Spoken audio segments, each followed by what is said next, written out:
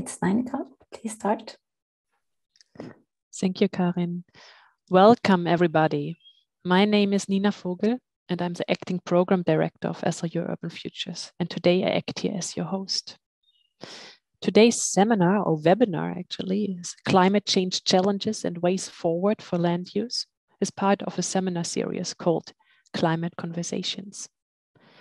This seminar series is a collective effort of SLU Global, supporting SLU's work for global development to contribute to the Agenda 2030 with a focus on low-income countries, and SLU's 4 research platforms, or so-called future platforms: SLU Future Food, Future Forest, Future One Health, and SLU Urban Futures, which are strategic units that foster transdisciplinary research, teaching, and collaboration.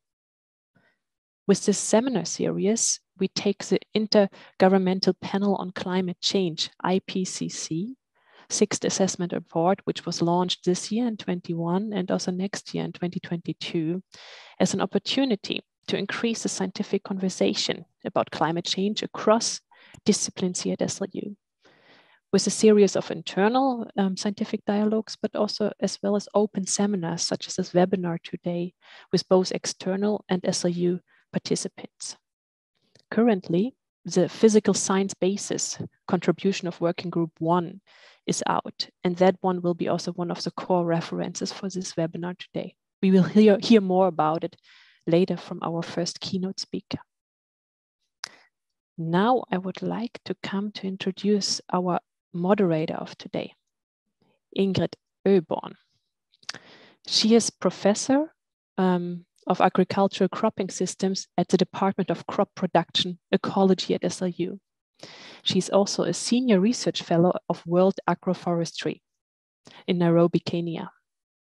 Her research interest includes sustainable diversification and intensification of farming systems worldwide, and pathways and challenges towards the transformation of landscapes, livestock, and livelihoods in East Africa. So Ingrid will introduce us to our 4 keynote speakers shortly. Before that, I would like to highlight that we really welcome all your questions. So please write your questions in the Q&A sections at the bottom of your screen. You can also upvote questions you're interested in, and we encourage you to continue certainly also after our discussion in the after mingle session. More information about it later on. So Ingrid, I hereby hand over to you.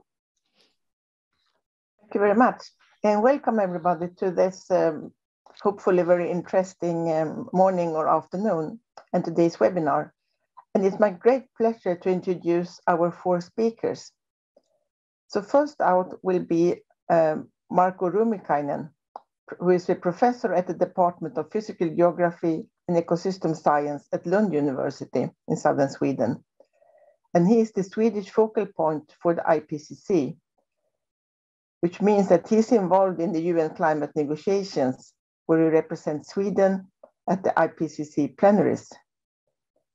Marko Rumikainen is professor in climatology and climate advisor at the Swedish Meteorological and Hydrological Institute.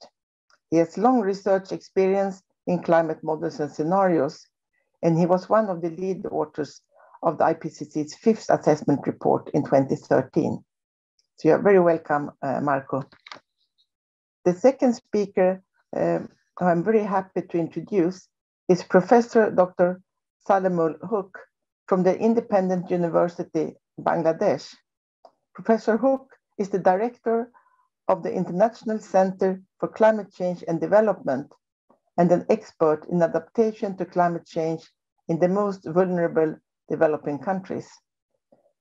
He has been a lead author of the 3rd, 4th, and 5th assessment reports of the IPCC, and he advises the least developed countries group in the UN Framework Convention on Climate Change.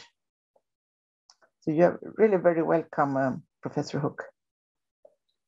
The third speaker is Professor Kristina Blennow from the Department of Landscape Architecture, Planning and Management at SLU.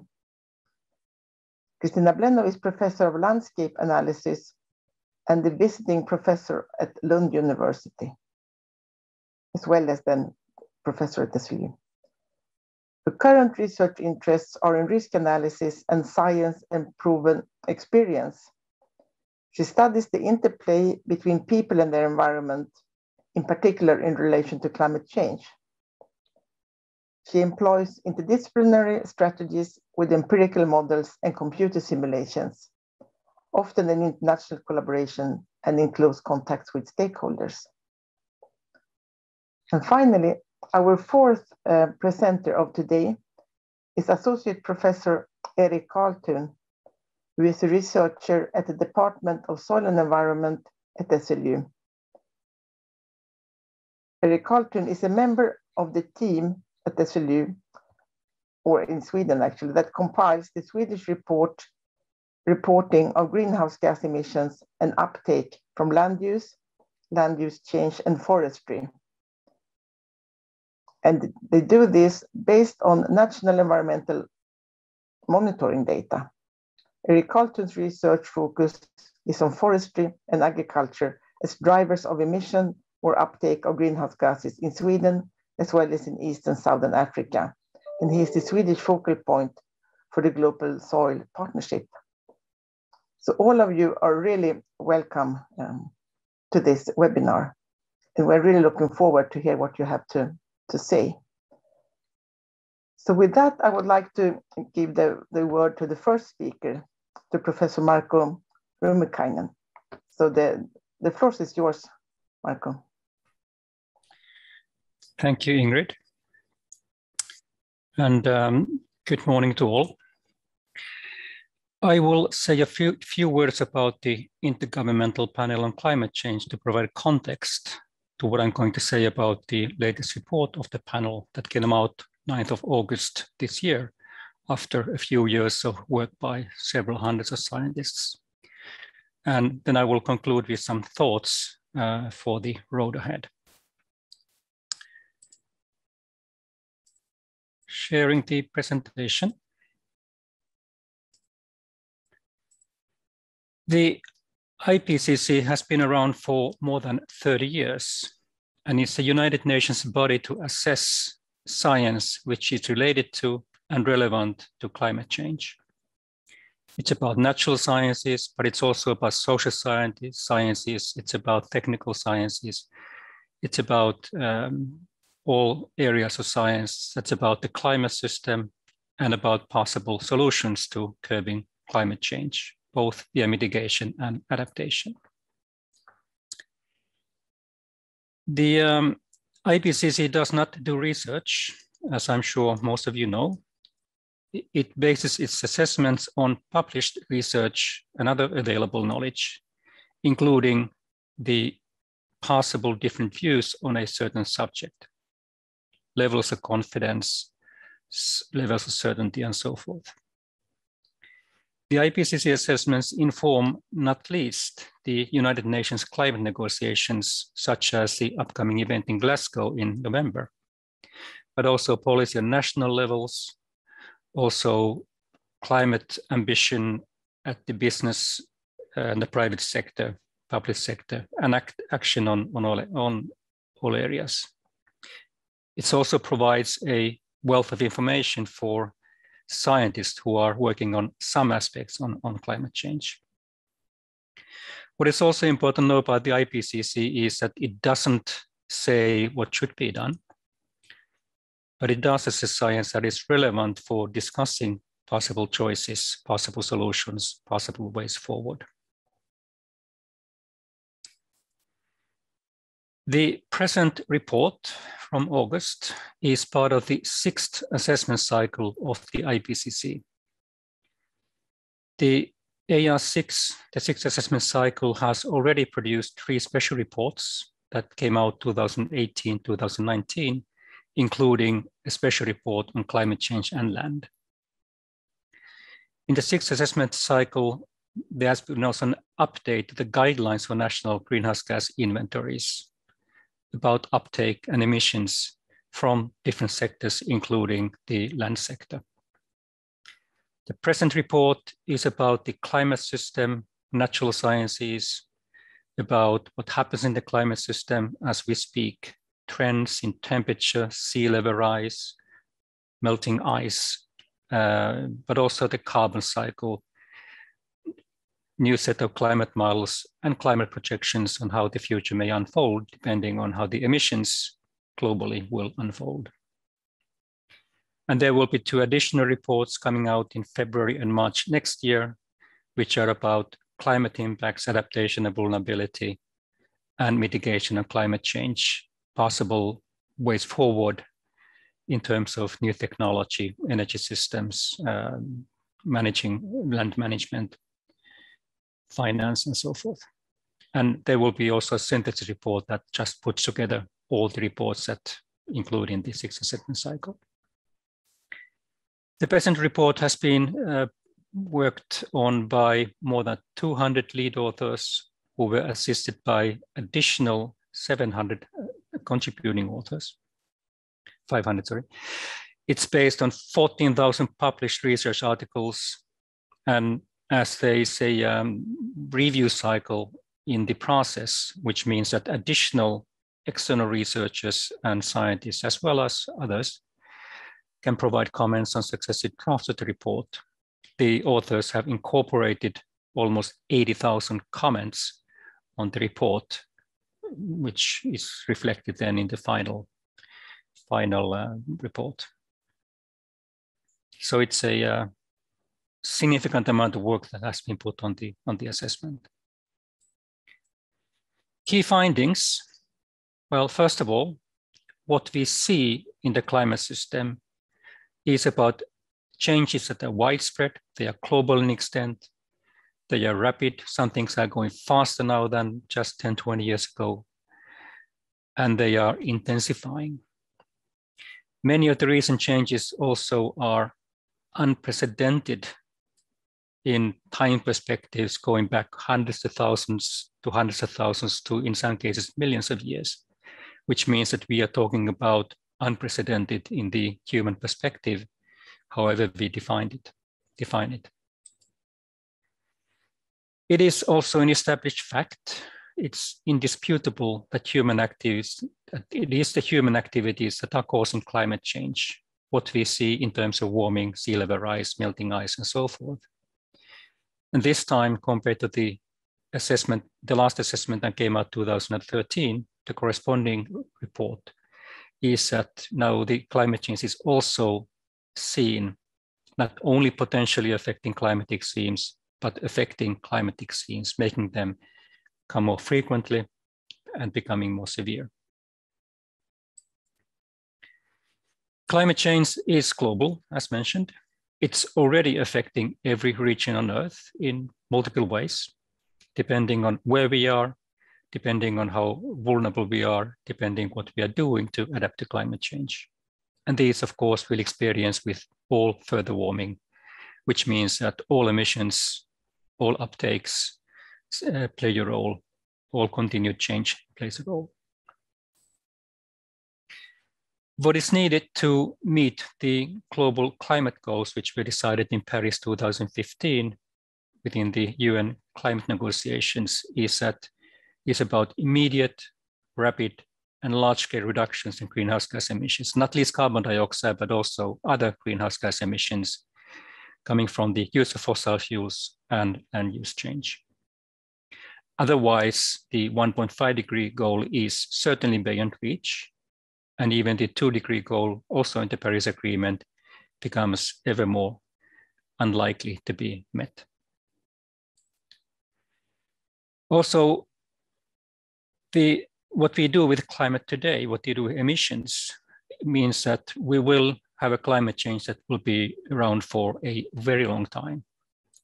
Things like sea level rise and melting ice sheets or parts of the ice sheets is not possible to stop. They will continue for hundreds of years, if not longer, even after the emissions have been reduced to net zero, and even if there are negative emissions to take away some carbon dioxide from the atmosphere. So the climate system change does not stop with the global warming or emissions. Of course, the emissions until net zero emissions or negative emissions do play a role how large the continued changes are. But the fact that these things will continue to change is not possible to stop. So some changes can be slowed down, and others, like the warming itself, can be stopped by reducing emissions to net zero or going negative. There's a deep uncertainty about the so-called tipping points. What will happen to sea current system, ocean circulation? What will happen with permafrost regions and carbon in the permafrost in the frozen earth? What will happen with large ecosystems like the Amazonian rainforests? What will happen to a number of other things, the monsoon systems and so forth? The science can tell us that in the past, when we go further and further back in time, some of these elements of the climate system have indeed experienced tipping points, which means that we go from a gradual change to much faster change, the systems possibly tipping over. But the science today cannot sort of point out or point at which temperature rise these different possible tipping points will tip over, which is a genuine uncertainty or deep uncertainty, which can only be handled today as a risk that we have to sort of face in one way or another. Climate change today, the global warming itself amounts to a bit more than 1 degree centigrade, and it's global. However, it's unevenly distributed over the world. The larger changes, which are about double the global mean warming, are in the Arctic region, which is physically reasonable. Temperature rise is also faster over land than over ocean. And the land-based warming is to date more than 1.5 degrees centigrade, whereas the ocean areas are around 0.9 degrees centigrade. And again, this is physically reasonable, understandable, considering the differences in land and ocean. Climate change is not only about global warming and regional warming, it's about sea level rise, it's about ocean acidification or acidification of waters because of the carbon dioxide emissions. It's about melting snow cover in the Northern Hemisphere. It's about melting sea ice in the Arctic, melting parts of Greenland, parts of Antarctica, melting mountain glaciers, and melting permafrost. It's changes in precipitation, increases in parts of the tropics, mid-latitudes, high latitudes, and reduction in precipitation in the so-called subtropical regions between the tropics and mid-latitudes. For example, in the Mediterranean region here closest to us. And it's about increasing extremes, not least heat-related extremes and extreme precipitation. This is also one of the big things in the present report. If you go back in time to previous IPCC assessments, there were research reported on that climate change is expected to change extremes such as heat waves and extreme precipitation and perhaps the intensity of the strongest storms. This graph shows not something from the future, but something that has been occurred during the past 70 years. And it shows changes in the heat-related extremes, including heat waves. The graphics show a world map, sort of, the North and South America to the left, Europe and Africa in the middle, and Asia, Australia, Pacific nations to the right. Red shows for the different subregions, it depicts an increase in heat-related extremes, can be about the length, can be about the frequency, can be about the severity, how large the extreme is. And as you see, the map is red. The change is one of increase in these kinds of extremes. There's no blue, there's no decrease in this area, in this parameter. But there are some regions where there's too little data, or the data is not showing uniformly which direction of change might be. In some regions, like for example, Central Africa or southernmost Southern America, measurements do not go back far enough to make a trend assessment. One can also see there are dots in each subregion.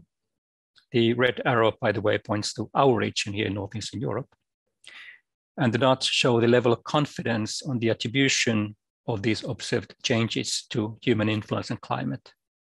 3 dots showing that it's high confidence, 2 dots says medium confidence, and 1 dot says low confidence, where the confidence level is affected both by the available number of data and studies and also whether they spread or not to some degree. Similar kind of map is available on extreme precipitation, where the picture is the same. Extreme precipitation is increasing in many parts of the world. There's no decrease in extreme precipitation related attributes anywhere. But there are a few more regions where there's a lack of data that goes back all the way 70 years to make such a trend estimate. And there's also a depiction of drought-related agricultural droughts and ecological droughts, where the lack of data is even more striking, but there are signs of also increasing related extremes. Carbon budget is a central concept, has been coined a few years ago. And the carbon budget is the amount of cumulative carbon dioxide emission that corresponds to limiting the global mean warming to some degree of degrees. 1.5 degrees, for example, or the 2 degrees. And this comes from a lot of research in natural sciences, which points out that there's a near linear relationship between the cumulative carbon dioxide emissions, that is the sum of historical, today's, and possible future emissions, and the global warming, which means that to limit global warming to some temperature change goal requires keeping within a given carbon budget. Now, to exemplify how these carbon budgets look like, that the emissions over time until 2019 accounted to 2,400 billion metric tons carbon dioxide. If we consider the 1.5 degree goal, and we say, well, giving all the possibilities and uncertainties that we aim at meeting the carbon dioxide goal at the probability of 50%, then from January to 2020, what remained was 500 billion metric tons of carbon dioxide. If we then say that 50% sounds a bit low, so let's try at least a probability of 2 out of 3 or 66%, then the carbon budget for 1.5 degrees lowers to 400 billion metric tons of carbon dioxide. If we then consider the annual emissions of carbon dioxide from use of fossil fuels, cement manufacture, and land use change are around a bit more, but let's say around 40 billion metric tons per year, it means that the remaining carbon budget, when we account for the emissions during 2020 and so far 2021, at 66% probability, the carbon budget lowers to 340, around 330 perhaps today, billion metric tons, which corresponds to a bit less than 10 years, 8 to 9 years of emissions at the current global level. Now, the carbon budget is for carbon dioxide, but when it's calculated, there are also assumptions on that other greenhouse gas emissions are also reduced, methane, nitrous oxide, and so forth. So it's not only about carbon dioxide, it's also about other greenhouse gases. It's said every once in a while, quite often, that we have just 10 years left. And it is true in the sense that we have 10 years left to really get going when it comes to reducing emissions. It's not about we have 10 years left to get to net zero with all the emissions. And typically when scientists look at the development pathways that could get us to 1.5 degrees centigrade, the global carbon dioxide emissions need to stop increasing, obviously, and rapidly decrease, be cut by half around 2030, go to net zero by 2050, and be followed by negative emissions in order for us to stay within the carbon budget. Other climate emissions need also be reduced and carbon sinks increased in order to make it all work. And of course, it is a big ask, but it's not impossible in terms of the solutions which, after all, are around. In the report, there are a number of climate change scenarios. some having high climate ambition, some having lower climate ambition. But the two scenarios that correspond to the high ambition goals from the Paris Agreement are the so-called SSP 1-1.9, where the 1.9 is related forcing, not temperature rise. And the other one is SSP 1-2.6. And these correspond to around 1.5 degree global goal and 2 degree global goal.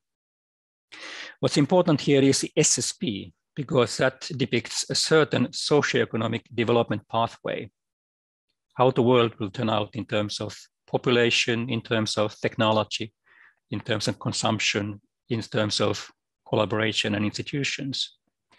And there's a lot to say about this, but in lieu of time, SSP1 is about the world characterized by sustainability or sustainable development over time.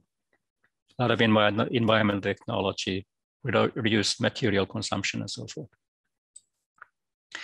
This means, among other things, that the latest science both confirms and adds to the earlier scientific assessments. We do have a good state of knowledge. We have a robust knowledge on climate changing, that we are behind the change, that it is important, and also how the future will respond to climate ambition or lack of. We are rapidly exhausting the carbon budgets. There are not very many years left unless the emissions start rapidly decreasing and go to net zero within a couple of decades, which underlines the asks of increased climate ambition if the Paris Agreement goals are going to be met, which means global, regional, local, sectorial, and economy-wide measures to reduce emissions and increase sinks. It also underlies that climate adaptation is ever more important and risk management. For example, considering that climate extremes are already changing because of global warming, in addition to the gradual changes themselves, which also are important. The next coming IPCC reports in February, March next year about impacts, adaptation, and vulnerability and mitigation of climate change will highlight even more the risks of impacts and possible measures to deal with them. Finally, just remind that climate change, which is one of the Sustainable Development Goals, is intimately linked with the other Sustainable Development Goals. And if we think about land or climate change and land as a combined challenge, one can easily find that how we deal with climate change is important for zero hunger, energy, life on land, responsible consumption and production, but also measures to provide for clean energy will provide for climate change. And also take it the next year with clean water, for example, no poverty, again, linked to the climate change and land aspects. And one can even put sort of a next year where the connection is also there, even though it's perhaps sometimes less obvious. Thank you. Thank you very much, Marco. Very many interesting points and a number of things that we could discuss. I will just raise one question now because I know other people would really like to ask questions as well. And there are two things that I think I would like to follow up on. And the one is really this with there is no going back. And you talk about the melting ice and the sea level rise. And of course, those are things that have a tremendous impact on land use and how we need to think in terms of land use, both in Sweden, but also globally. Can you say a little bit more there? What do you think, like what science would be needed and how do you think we should, as scientists sort of within agriculture and forestry, get ready and contribute more towards that issue? I think that in terms of land use, there should be perhaps more focus on synergies and goal conflicts when it comes to managing land.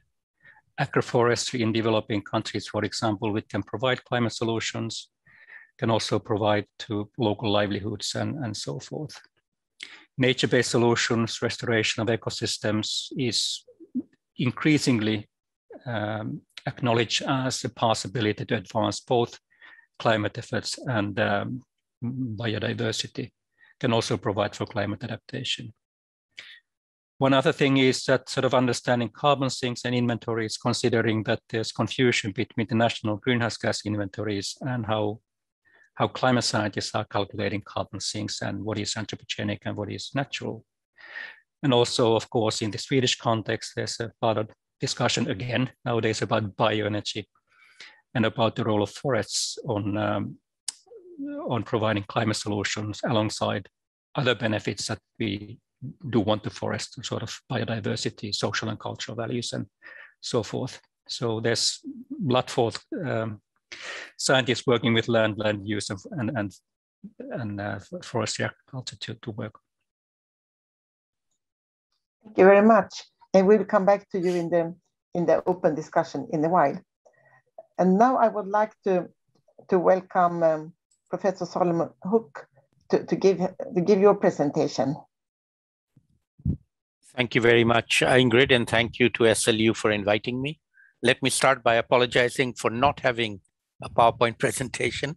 I'm just going to talk. I hope that won't be too boring for you.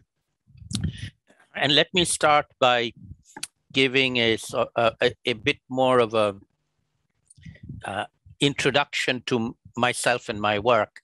And I'm going to state it in terms of 3 different hats that I have worn over the years. The first one, picking up on Marco's excellent presentation on the IPCC, is my role in the IPCC. I have had the privilege of being a lead author of the 3rd assessment report in Working Group 2 on adaptation, which is my area of research. And then in the 4th assessment report, I became a coordinating lead author on the chapter in Working Group 2 that looked at both adaptation and mitigation together, something that had not been done before. And then in the 5th assessment report, I was the coordinating lead author of chapter 14 of Working Group 2, which was one of 4 chapters on adaptation. So adaptation over the years has become a bigger and bigger scientific area of research, publications, and therefore part of the assessment of the IPCC.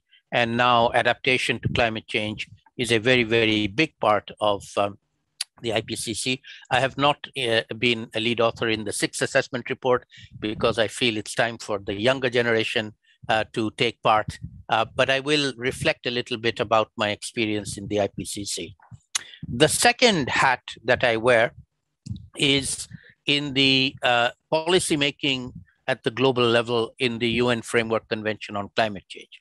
I am one of the very few people who have actually attended every single conference of parties over the last 26 years. I've been to all the way from number 1 to number 25. But I don't go to them as a negotiator. I'm an academic, I'm a researcher.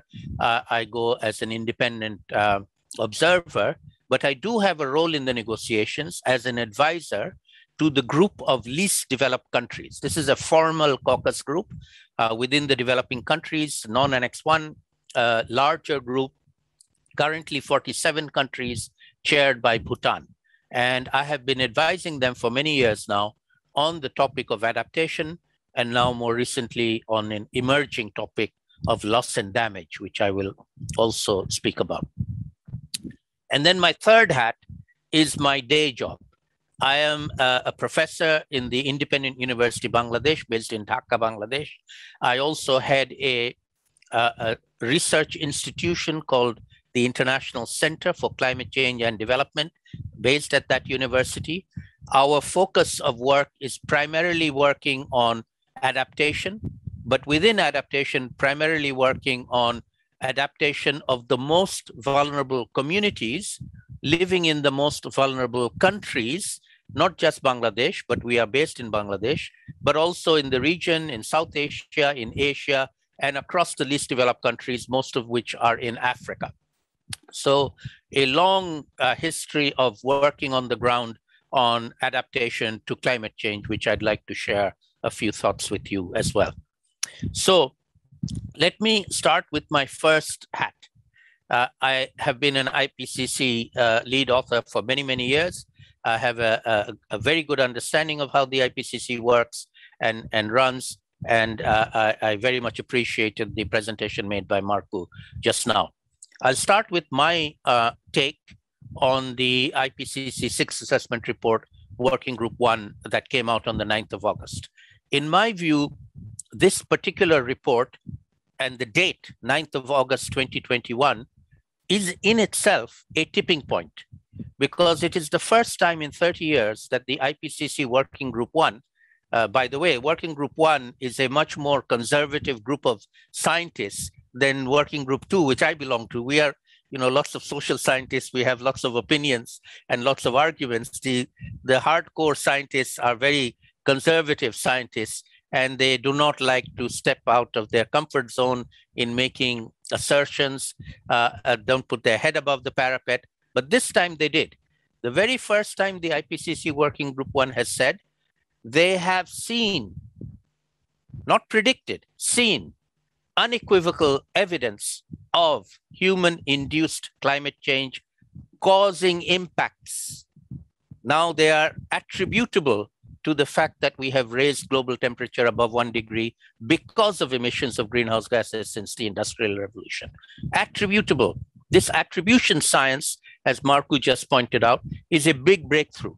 In the past, we were not able to do, or they were not able to do attribution as quickly. They said, yes, floods will be bigger, cyclones will be more, but we can't say if this flood was because of climate change or that cyclone was because of climate change. Now they can. They can't say it happened because of climate change. They can say it got worse because of climate change. It became more intense because of climate change. It became much more damaging because of loss and damage, because of climate change. And therefore, I believe, and this is my characterization of the Working Group 1 report on the 9th of August 2021, is it heralds a new era. I call it the era of loss and damage from human-induced climate change. Not something that's going to happen in the future anymore. It is already happening.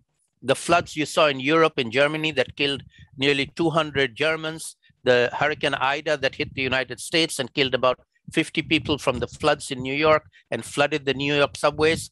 These are all human-induced climate change impacts, and they're going to get worse. Every day, somewhere in the world, a extreme weather event is going to be broken, and that intensity of that weather event can be attributed, not 100%, but not 0% either, to the fact that global temperature has risen more than 1 degree above pre-industrial already.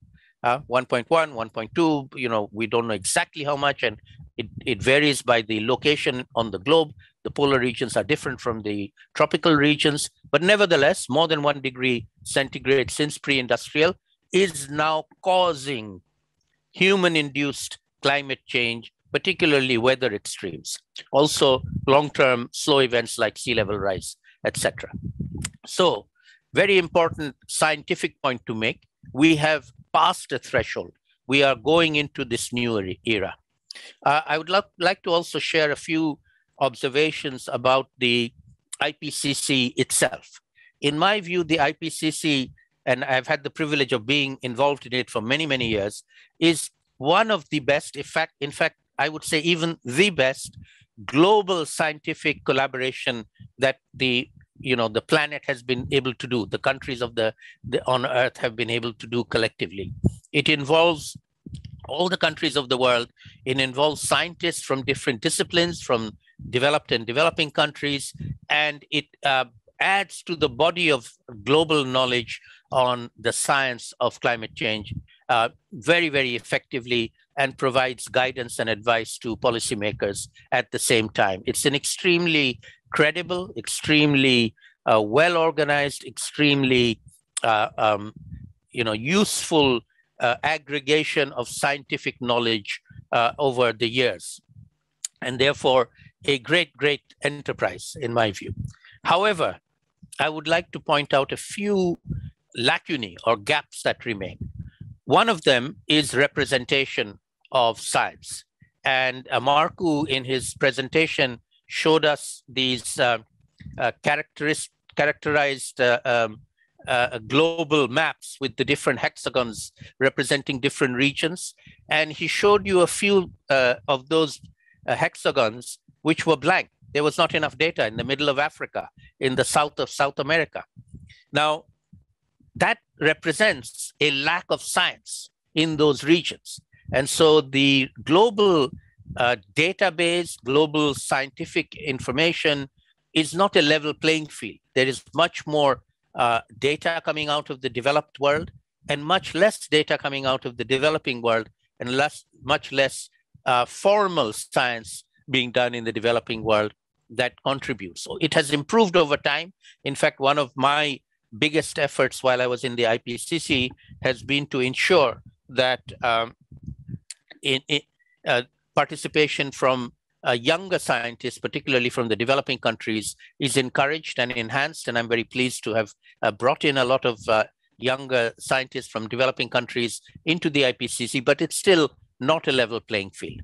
The South in generally, the global South, but in particular, the most vulnerable countries in the global South, I call them the deep South, is very underrepresented still in the IPCC process. And I hope that the IPCC, when it starts its 7th cycle, looks to enhancing or leveling that playing field.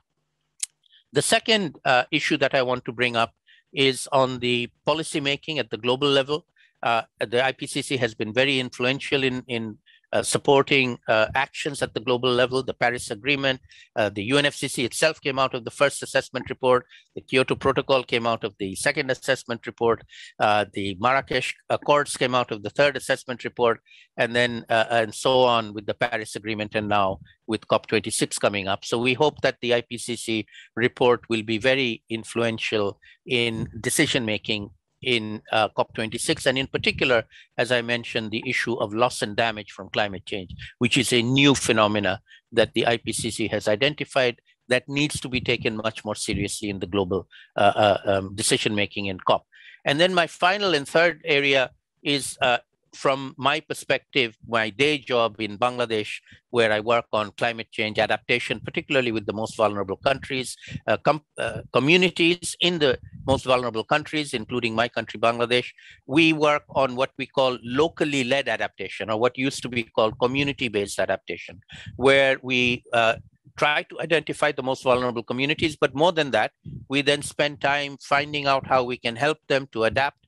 And I would say Bangladesh is going up a learning curve on adaptation to climate change, where we are learning very, very fast, and we can share that knowledge with other developing countries. Indeed, we can share that knowledge even with developing countries, developed countries like Sweden.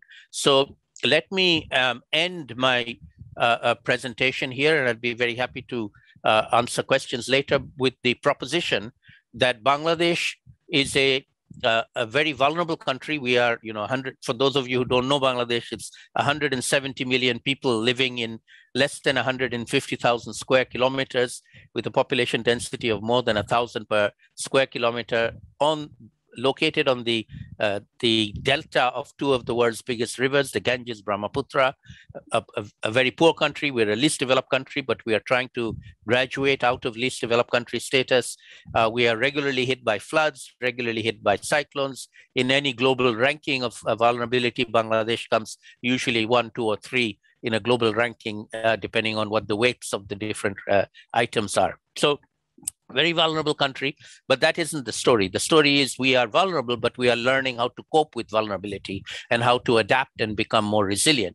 And so Bangladesh, in the categorization that I heard at the beginning of this talk by the introduction of your SLU collaboration with low-income countries, I would say Bangladesh is certainly a low-income country, but it's also a high knowledge country. It's not a low knowledge country. And so we would like to offer ways in which we might be able to share our knowledge with Sweden, with academics and researchers in Sweden, at the SLU and other universities, and see whether we can collaborate towards at solving or at least dealing with this global challenge of climate change that is going to affect all countries. Indeed, is already affecting all countries, whether you're rich or poor, everybody's going to be affected, and we all need to be working together, particularly in the scientific community, to help each other, share knowledge with each other, and solve this global problem together. I'll stop there. Thank you. Thank you so much for your presentation. And you responded to many of the questions we have been preparing. Just it's not a short question. Yeah, it's a question that needs a short answer due to time. So you said that you are working in the group with the least developed countries, which I fully agree. They are not sort of least developed. It's low-income countries, which a lot of potential knowledge and so on. So what will be, if you just make it very short, the key thing that you will drive in the Glasgow meeting? What is really sort of the most important thing for that group of countries to put forward in the Glasgow meeting? Well, obviously, the most important is to stay below 1.5 degrees.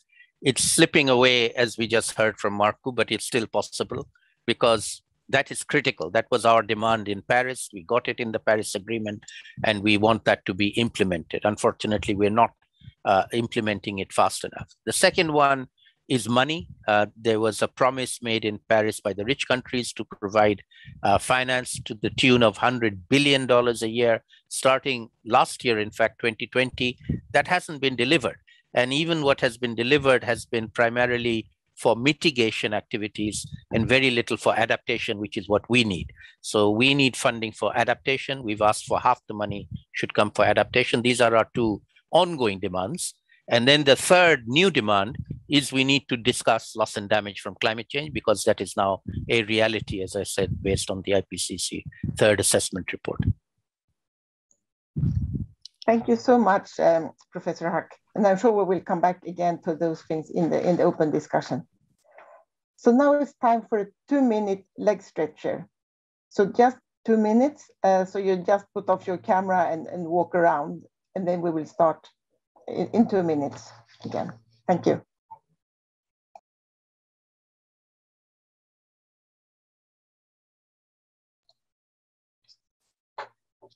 Welcome back, everybody. 2 minutes is very short, but I hope you at least have had time to stand up a bit, and so that you feel refreshed for the next of our interesting webinar.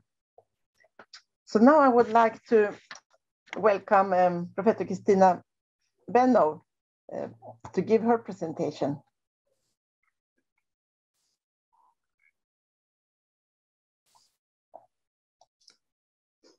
Thank you very much.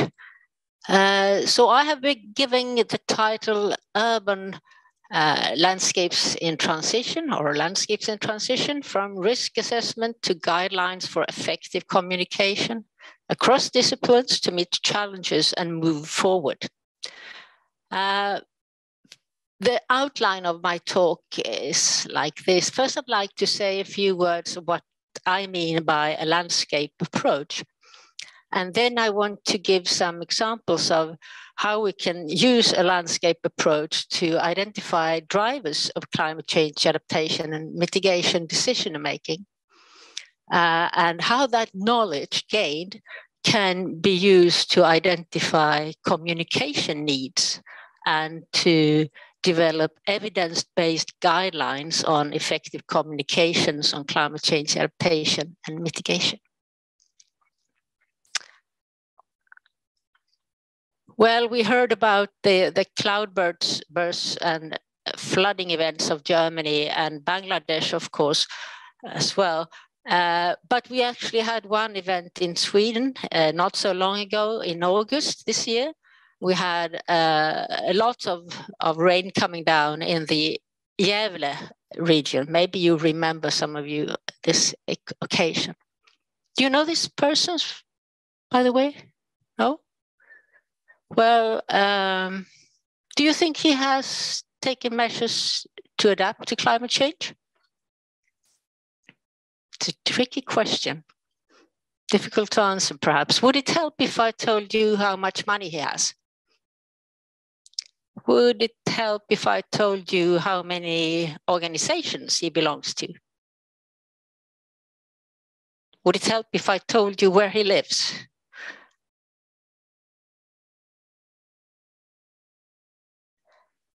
Climate change has impacts, and those impacts, they occur in the landscape where we are, where we live, where we work, which is the space that where we inhabit the world.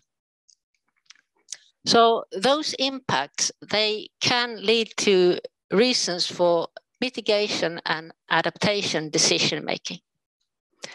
And for that to happen, we need a capacity to respond.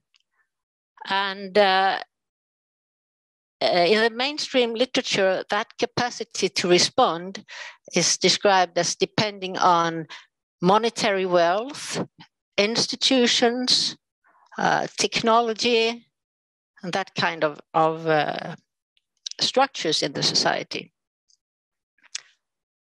But our research, but also other researchers' research has focused increasingly on the roles of the individuals.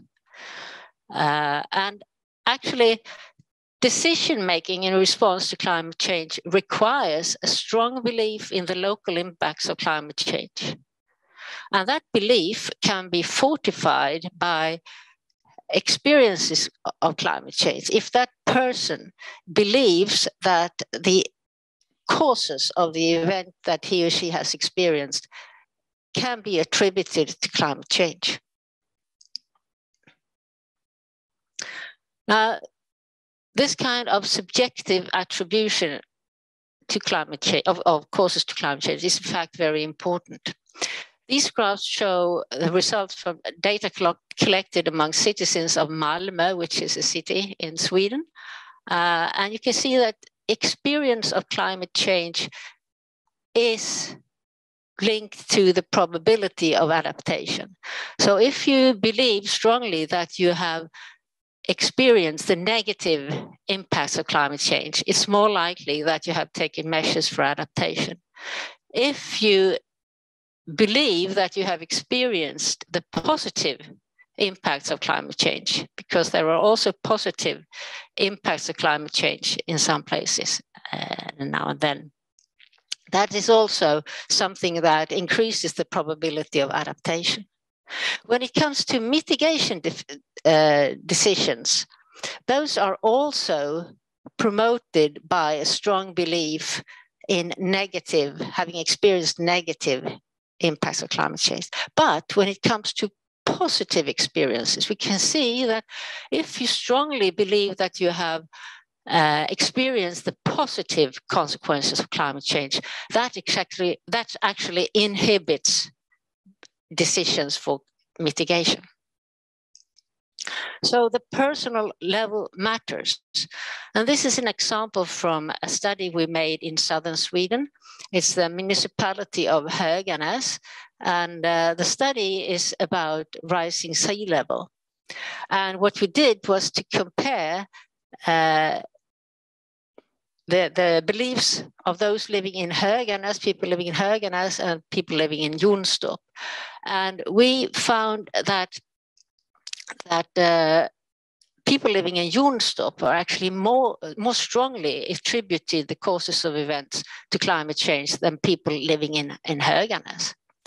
And if you have a look at the coastline in Höganäs, it's fairly flat. In Jonstorp, we have flat areas, but we have also a cliff coast like this one, which has been eroded recently. And this erosion takes place all along. So it's very visible to people. And it seems that people have more strongly attributed situations where we have high water level and the consequences of erosion to climate change than people in Höganäs, because it's not as visible to them. So this means that people living in Jonstorp actually have a higher preparedness to take measures to adapt to climate change than those living in Höganäs. And probably then they also accept policies and adaptation policies more easily than people living in Höganäs. But also in the case where people do believe that in the local impacts of climate change, and they do attribute the causes of events to climate change, we still see a variation in adaptation. This is a study across Europe among forest professionals, and we can see that the percentage of forest professionals who have taken measures in favor of adaptation to climate change varies across Europe, even though the majority believes in these factors. So what we found was that people living in, forest professionals in Finland and in Bulgaria, they had a weaker belief or were uncertain about local impacts of climate change to the forest. So they need communications on climate change per se and the impacts on the forests. The countries in yellow here, the northern countries here, they less strongly believe that they had experienced the impacts of climate change. So they need communications that fortifies their beliefs that they have experienced the impacts of climate change. And this is in comparison to the southern countries here. Now, if we have a measure of how negative people expect the impacts of climate change to be, and how positive they expect the net impacts to be, we can see here that people in Portugal, they have, and I say people, I mean forest professionals, have a very negative expectations from climate change.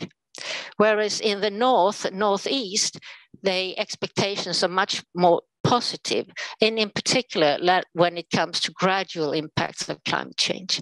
This is the sudden impacts of climate change. But Portugal stands out in both of these situations, that they have a very negative expectation about the climate change. And if we compare this to the map of where adaptation is taking place, we can see that Portugal actually has a very low rate of adaptation, but still they expect very negative things to happen. And this is what we call tipping point behavior, that to these people, the Earth system or the relevant parts of the Earth system has passed a tipping point, so that there is actually no use in them for them to take measures to adapt, because it will not make any difference. And the opposite was then occurred for Finnish forest professionals. Opposite in terms of that it's positive tipping point behavior. This means actually that communications on the consequences of climate change can both inhibit and promote adaptation to climate change, depending on the person you speak to. So the human aspects of adaptation is very important. So I would like to conclude by saying that landscape analysis, both with analysis and assessments of the biogeophysical aspects and the beliefs and expectations of the individuals, can bridge the science practice gap by identification of drivers and strategies of decision making, and that can be used to identify communication needs. And those communication needs, they can be used for evidence-based guidelines on effective climate change policies, including communications. Thank you. Thank you very much, Christina, for this very interesting and eye-opening talk. We will come back to you with questions in the open discussions. So thank you for now, and I would like to give the floor to Erik Carlton.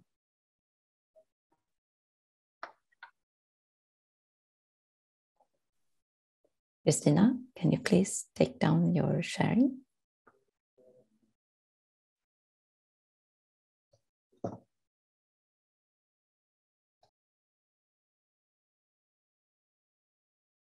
Okay, thank you very much. I hope you can hear me.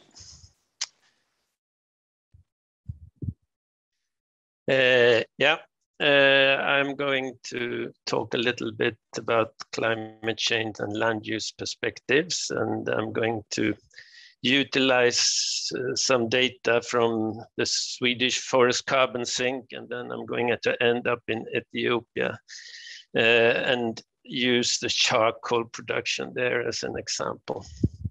So it will be a bit of a journey.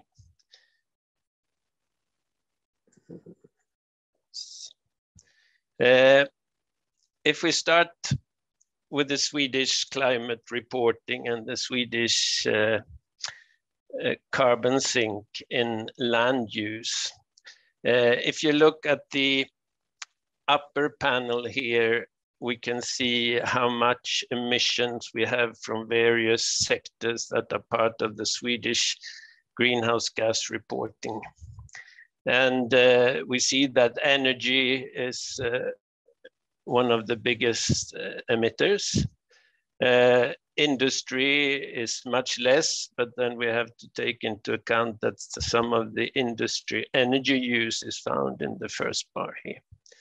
Agriculture is also around 6 or 7 megaton carbon dioxide per year, and then we have a small emission from the waste sector. If we add up all this in this bar, we get around 50 megaton carbon dioxide, which is normally referred to as the Swedish emissions. But we have also an uptake in the land use, which is quite considerable. It is here around more than 35 megaton of carbon dioxide. And if we subtract this from the Swedish emissions, we get a rather modest total emission from the Swedish society. This is not the whole truth. We have natural fluxes of carbon dioxide that are not part of this reporting or so. But in general, Sweden emits relatively little greenhouse gases when you take the land use sink into account. And effectively, it balances out around 70% of the anthropogenic greenhouse gas emissions from all other sectors. It has never been sort of the policy in Sweden to really try to take this into account in the greenhouse gas negotiations, in the climate negotiations or so. And the policy have been that Sweden should reduce its greenhouse gases without utilizing the sink in any large extent. It's also not allowed according to the rules in the Kyoto Protocol and about how we account for greenhouse gases. The forestry is by far the dominating part of this land use sink. And we can divide according to the Kyoto Protocol, it is divided, and we report afforestation, deforestation, and then forest management. And we can see that we have a very small afforestation. We are not really increasing the forested land very much. We have a little bit higher deforestation. This is forest that is removed to make roads, new residential areas, etc. So there we are losing forest land, and we are losing carbon from that land. And then we have sort of the managed forest, and we have a big sink in biomass. We have a sink in soil carbon, which is here. And we have a sink in harvested wood products. I'm going to come back to that later. But we have also emissions here, and these emissions are from drained peatland soils. as I said, we are only allowed to utilize a very small part of this sink, less than 5% or 2.5 megaton of carbon dioxide in our counting toward our commitments of emission reduction. We have also the accounting system also requires Sweden to maintain a sink of at least 41 megaton of carbon dioxide. And if we don't do that, we have to account for all emissions above that. So we have to maintain this sink. There has already been questions in the chat about how emissions from bioenergy are counted. The principle we have when we do measure changes in carbon stock in the forest and in other land uses is that we use permanent sampling plots. And we come back to these sampling plots with a regular interval and measure the carbon stocks. And then the difference between the carbon stocks from one year to another, from one inventory to another, becomes the change,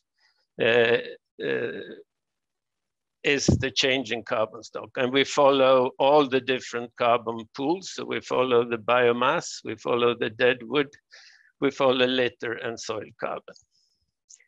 Everything that comes out from the forest here is regarded as an emission. So every tree that is cut and leave the forest ends up becoming emission of carbon dioxide. This is why biogenic emissions are not reported in the energy sector, because they are reported already in the land use sector. When we remove harvest from forest, it becomes carbon dioxide and is accounted in the land use and land use chain sector. If we were to report it in the energy sector, it will be double counting of emissions, which is not really acceptable. A small part of the products here we bring back into the reporting system by following the harvested wood products pool. But it's only about 50% of what goes to timber and paper pulp production that ends up in this pool. The other, most of the other remains become also bioenergy.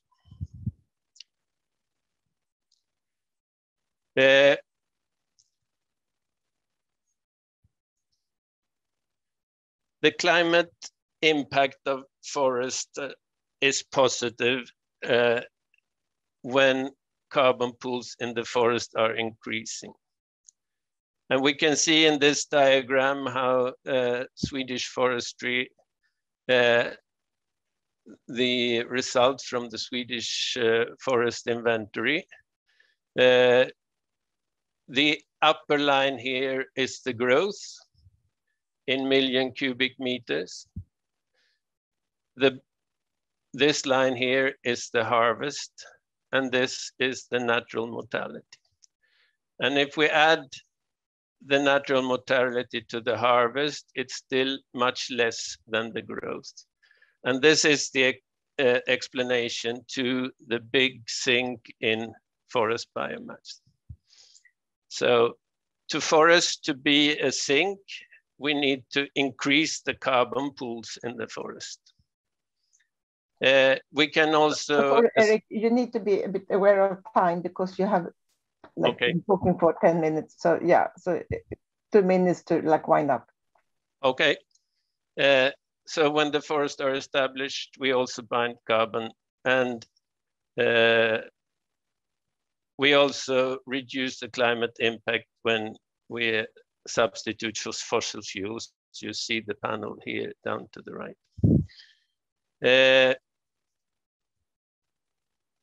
The Swedish forest sink is under strong debate. One can look at it as successful natural resource management, because we harvest, we build up our stock of forest for the future, or as somebody said, one of the greatest lies of our time. We are the third largest exporter of forest products in the world. We have had a policy to protect forestry and develop forestry since the 1900s. And we also have a large proportion of private forest owners with a long-term perspective of forestry. The sector is under strong debate, and also that it has further potential. Management from a production perspective is far from optimal. Forest products are also traded on an open global market. So if we don't cut, forests will be cut somewhere else. We need also to look at the global demand for forest products. The population is increasing, following the same trajectory as global carbon dioxide emissions. We need to build 30,000 homes every day for the coming 80 years just to cope with population increase. And further, as Marco was mentioning, we also need to fulfill a lot of other sustainable development goals. Many of the least developed countries are in a situation where Sweden was in the early 1900s. There is quite a lot of land that can be potentially afforested, and forestry is emerging in response to local markets. So, Eric, we would need to. It's just 1 minute left. Okay. So here is an example, for example, of acacia decurrence cultivation that are used for charcoal production. And we can see how... Do you have to change the slide, Eric? I am changing the slide. Okay. We can see how this is affecting both the cultivation landscape, but also the natural forest. So the natural forest is coming back when people have access to biomass produced by these plantations. And the production of charcoal here has a big economic impact. It's essentially lifting people out of poverty, and they talk about poverty in the past tense when we interview them. So the question I would like to put forward for discussion is, so how the need for climate and economic benefits of forest production should be reconciled with the strong ambition for conservation in Sweden and in low-income countries. Thank you very much, Eric. And thank you very much to all speakers. So now we have 12 minutes for an open discussion. And I've seen very many questions in the questions and answer box. So I suggest, Hanna, that you select one or more of them to start with. Thank you, Ingrid. I would start just with one of them saying, to you as the lead authors, what are your views on leading politicians' response to the report? Do you believe their climate action will be more radical because of this report? So this was to Salomon and Marco. As a lead, to the lead authors, yeah. So I think yes. Both Salomon and Marco, perhaps. So who would like to start? Let me jump in, and then Marco can come as well.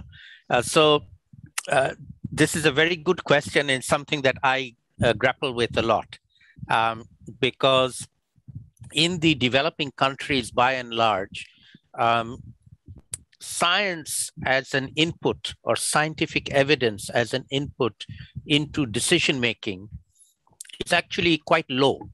It isn't something that happens routinely.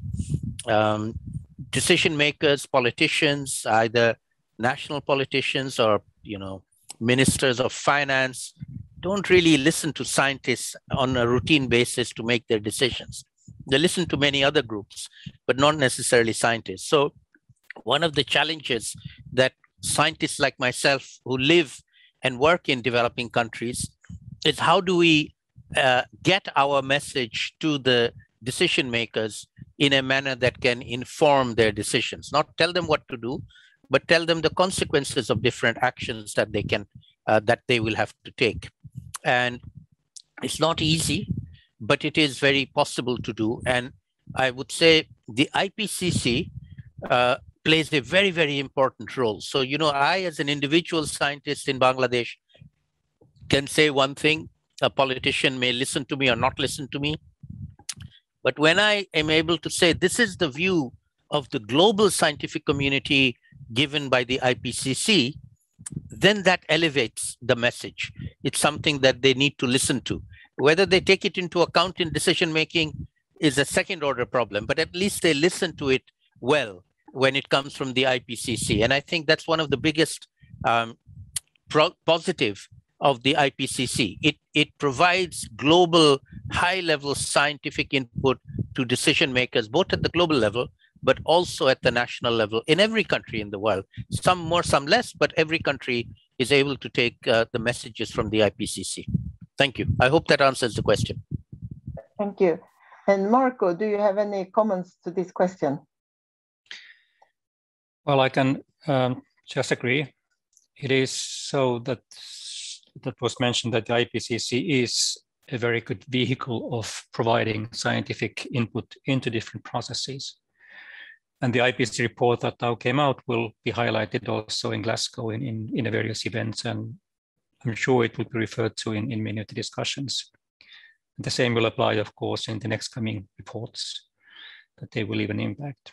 Just an example, that the IPCC special report on 1.5 degree global warming in 2018, that my feeling is that it sort of made 1.5 degree the goal that is discussed on all arenas. Nobody's talking about the 2 degree goal anywhere, even though it's also in the Paris Agreement as the goal.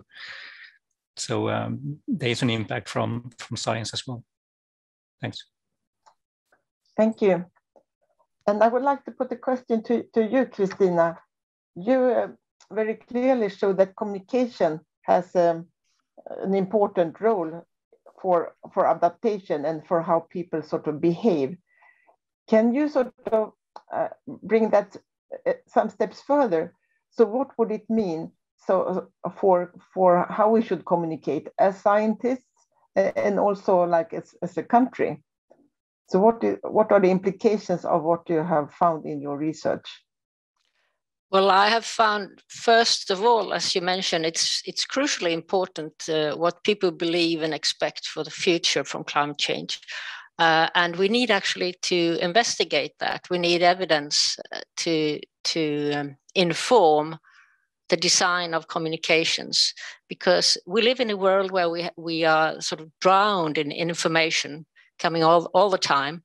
And just as in a teaching situation, we need to adjust the content of the communications to the audience. And to be able to do that, we need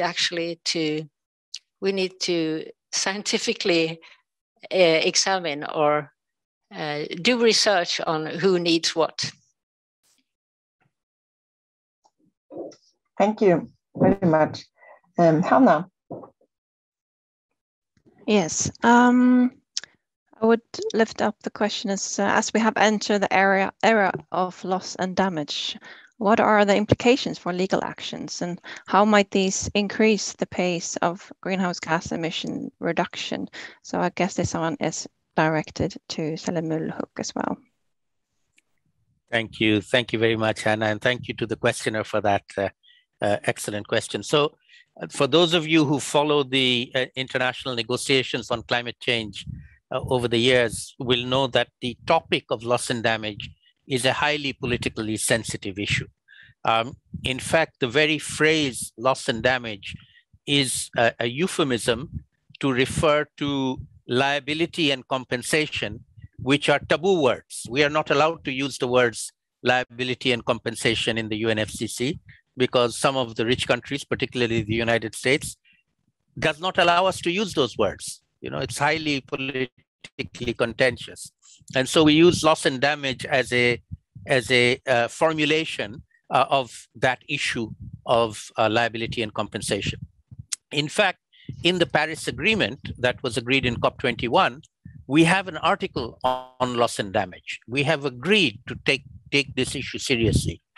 And in that article, in order to get that article approved in the Paris Agreement at the very end, in the last few minutes of the Paris Agreement, it was only agreed by the United States in particular, in fact, by then Secretary of State John Kerry, who is now the climate envoy of President Biden. At that time, he was the Secretary of State of President Obama.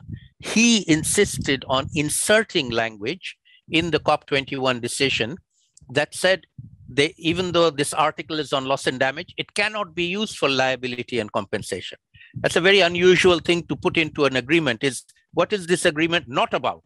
It doesn't say what is this agreement about. It said this agreement cannot be used for liability and compensation. And we had to accept it in order to get Article 8 on loss and damage accepted.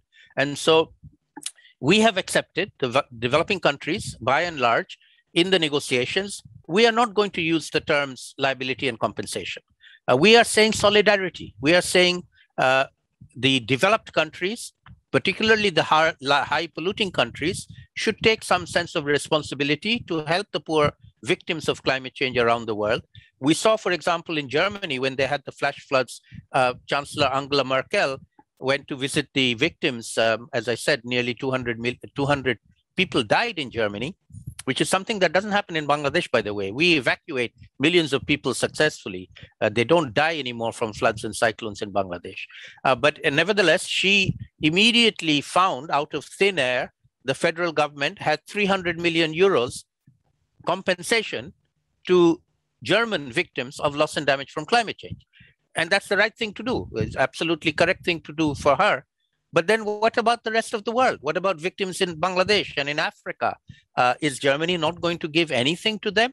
Is it going to only give compensation to its own citizens? And that, I think, is a moral issue that the leaders of the rich world have to come up with. We don't need to talk about liability compensation. One last point. The fact that the UN Framework Convention does not talk about liability and compensation does not mean that word disappears.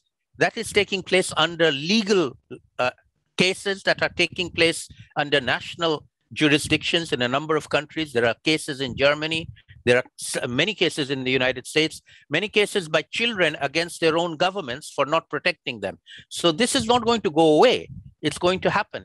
And it may even happen at the global level with a case going from Vanuatu to the International Court of Justice, which will ask for a legal definition, because loss and damage is actually a legal issue. It's not a negotiating issue as much as it is a legal issue. Anyway, those are the situation as of now.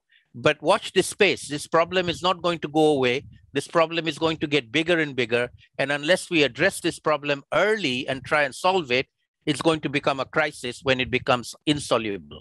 Thank you. Thank you very much. And now a question to Eric Carlton.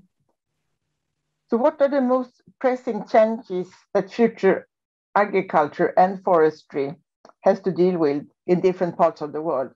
So it's a big question, but maybe you can give some examples. And I wanted to bring in like agriculture as well, because you showed agriculture as sort of a source, a forestry both as a source and a sink. So can you sort of develop a little bit what you see needs to happen in those land uses? Are you talking about pressing changes in terms of sort of climate adaptation or? Yes, adaptation, but possibilities for mitigation. So more in relation to your graphs with the greenhouse gas emissions, you know, that you had. Yeah. No, I think that there is quite a lot of potential for climate mitigation in the land use sector, especially related to forestry, of course, since agriculture doesn't really build large carbon stock, since we have normally an annual or turnover. But we can combine forestry and agriculture, such in agroforestry systems. And we can also, if we cultivate efficiently on the agriculture land, we can have more land for forestry, which can accumulate carbon, and we can utilize the income from the forest in order to produce also more efficiently in the agriculture. Then if we want to get rid of the emissions in the agriculture sector, they are associated a lot with the keeping of animals. So of course, if we have a more plant-based diet, we can reduce that. But having that in mind, I would also say that a lot of that the land that we use, for example, for grazing of animals, is not really easy to utilize for plant production always.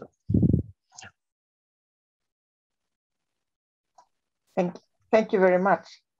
And thank you to everybody who has been putting questions, and thank you to the speakers. As you all are aware, there are so many important things to discuss. So I feel this is just the beginning, and this is one of the climate communications or climate discussions that are organized by the SLU Future platforms. So thank you very much, and I will hand over to Nina Vogel for the next step. Thank you, Ingrid. And I can just echo again what you all said, like the audience is in the chat, and you just said it, Ingrid. Thank you to all of you, in particular, certainly to our keynote speakers, Marco Romokainen, Salimul Hook, Christina Blennow, and Erik Kaltun, really for sharing your insightful perspectives and expertise. And further, certainly thank you to you, Ingrid, for guiding us through this wide field, as you just said, and highlighting in particular questions. And to our audience for your engagement, interest, and certainly your questions. And we couldn't cover all of them, but we will take them with us as insightful and important references and directions to continue this climate conversation, as we call the seminar series. So please, if you want to see further information or information on our next events, so please take a look at slu.se/climate conversations, and more information also can follow later on. So now we hope, first of all, you appreciated this webinar, and that we will see you also at our digital mingle following right after this webinar at wonder.me. You find more information in the chat. And in case you have questions, Emily will stay here at Zoom to guide you in case that is necessary.